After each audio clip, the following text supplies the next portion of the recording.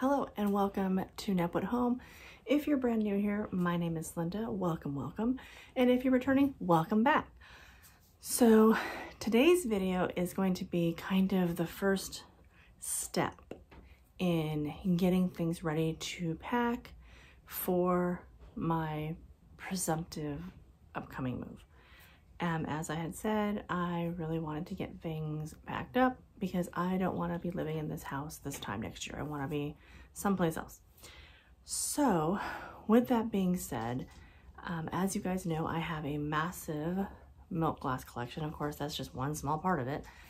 So I want to get it all cataloged and I want to get it all documented and actually put into a binder, basically, that we can then keep in the safe. And I'm going to do it not just for my glass and my collections, but also for Roger's. So, you know, he collects the uranium glass, the Toby jugs, and he also collects decanters. So, Jenny's playing with her mouse. And anyhow, yes, all my cats play fetch. If you've seen anything on TikTok, you've probably seen my cats playing fetch. But anyway, I digress. So, all that being said, I'm going to show you what I picked up to start the process. I tried recording it in my office and the lighting was just too poor. You can probably hear me better, but the lighting was really poor. So, anyhow, so I got some items that are going to help me to get everything organized and of course, it has to be pretty because, I mean, honestly, why would I want to do it and not have it be pretty? So, to that end, I'm going to show you guys what I picked out. Pick up a book. Now, this is a post-bound scrapbook. I love these because you can make them expand really far. And as you know, like I said, I have so many pieces that it just makes sense to have one that I can continually add to. And then I also went through and kind of took a quick inventory of the glass that I have and like the makers and such and like who I had the most of. So most of my glass is going to be Anchor Hockey and Fire King, Fenton, Fostoria, Imperial, Indiana Glass, Kemple, McKee, and Westmoreland. I have more of those pieces in my collection. What do I have? Like bits and pieces of here and there, like onesie, twosies kind of thing. I have Dithridge, E.O. Brody, Hazel Atlas, Jeanette, Ellie Smith, and Northwood, and a couple of others that I'll probably add randomly. So to that end, I decided that I wanted to make dividers. So I had scrapbook paper already, so I didn't have to buy this. And yeah, so I just like different kind of really pretty, and I thought they'd look really pretty with this particular planner that I got, or scrapbook, because they're like flowers and they're kind of vintage floral sort of thing. Then the other thing that I did was I went onto my computer and I made up my own inventory sheets. So I'll show you these in more detail as well, but I did leave a space here for a picture. So I'm going to show you how I take pictures at some point. Right now I'm just going to kind of show you what I picked up, and then I'll show you guys what I'm using to take the pictures, because you want to get the best detail in your pictures. And then I'll be sending off to have those. I don't know if I'll have them shipped here because Shutterfly usually has really good deals, or if I'll just pick them up at Walgreens or something like that, or at Sam's Club, or you know, whatever. There's a billion different places. For my dividers, I have a if you don't know what a Mink machine is, it's basically a glorified laminator. I have a regular laminator also, but I love my Mink machine. And it's great for like foiling, but it also works fantastic for just as a laminator in general. It works awesome. What I'm going to do is I'm going to laminate the dividers, and then I got these really pretty little divider tabs that are also kind of in theme or on theme. So these can go here, and of course I'll have, you know, 9 dividers. So, you know, they'll just kind of go straight down, you know, like normal. but they're really pretty, and they have like rose gold foiling on the side of them, which I love, of course. And let's see what else. So I'll show you how I do that, and then I'll also show you, oh, mouse. I did pick up some extra protectors, sheet protectors. Now, okay, so this, because it is, oh, sorry, it is a scrapbook, of course, you know, they do have their own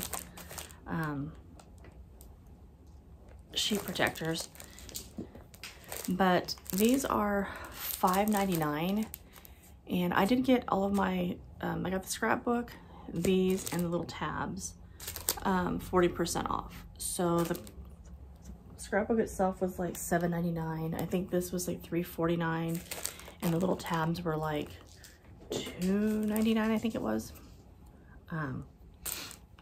Yeah, so it was $3.99, and then like $3.49, I think, for these. But it's a package of 20, and you know, and it does come with the extra posts so that you can make your scrapbook bigger. But again, you know, if you don't get them on sale from Hobby Lobby, then they're $5.99. I have a lot of pieces, and I'm not brand specific. I'm not a brand snob by any stretch of the imagination. So I have sheet protectors. So this is a pack of 20 sheet protectors from Walmart. These were $1.18 for a 20 pack. You can also get a big box of them from Sam's Club for like 15 bucks for like 100 or something silly like that. These are, you can get super cheap. These will work. I have done this before. I have another book that I put together using a post-bound scrapbook. It works great. Love them. And that one is like a huge, big old fatty book. So that was to compile the book itself. And then I also picked up some double-sided tape. It's not a tape runner. It's nothing fancy. Again, you know, this can be as fancy as you want or as low-tech as you want. It could literally just be the paper, stick a sticker on it, and put it into your kid's old binder from school. However you want to do it. I continue to add to my collection, so I know this is going to keep getting bigger and bigger, and I didn't want to have to keep redoing it. So I didn't want to have to keep reinventing the wheel. I wanted it to be kind of a one and done type of a deal. So that's why I went with these supplies. You can do it however you want to, whatever your needs are. If you have a collection of 5 things, a notebook will probably work just fine. But again, I want to make sure I have all of the details. Oh, sorry, baby. I want to have all the details of the glass. So on my sheets, and I'll show you, I have maker, pattern, rough estimate of when it was made, and you know, is it translucent glass? Is it opaque glass? Does it have the opalescent, something that's small enough that it won't take up, you know, as far as like width and height and all that kind of stuff. I went with 8.5 by 11. It's just a size that I think will work well. And you know, regardless of what you choose to use, make sure you document, like I'm trying to do with, you know, who made it and that sort of thing.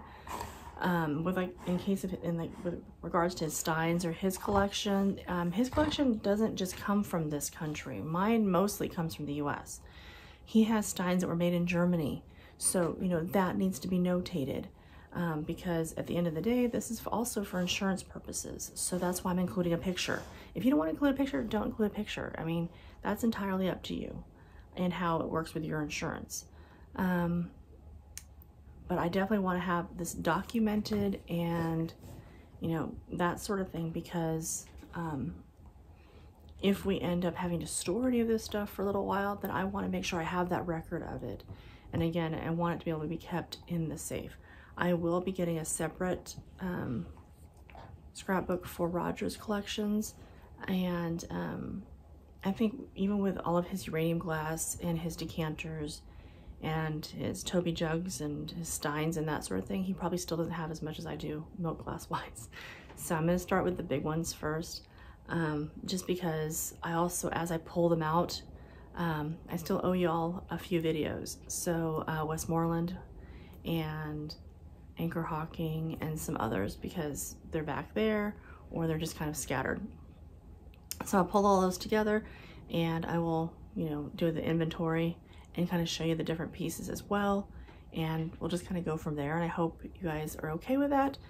And then if you have any questions about like my inventory sheets, or, you know, what type of things why I picked what I did to put on mine, just let me know down below.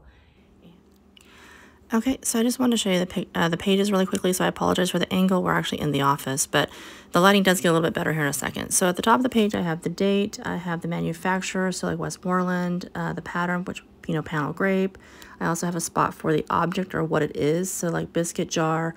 There's also colors, so like in the case of that biscuit jar, it was white and opaque. I do have some milk glass steins that are opaque white, but they have the opalescent coating on them. Is it marked, yes or no?